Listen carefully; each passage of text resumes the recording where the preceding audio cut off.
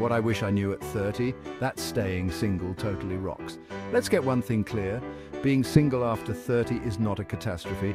In fact, it's a golden opportunity. Think about it. You have the freedom to pursue your passions, travel on a whim, and invest in yourself like never before.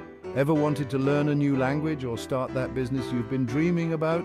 Now's your chance. Plus, you get to build deep, meaningful friendships and create a support network that's just as fulfilling as a romantic relationship. And let's not forget the self-growth.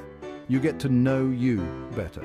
You figure out what makes you truly happy, independent of anyone else's expectations.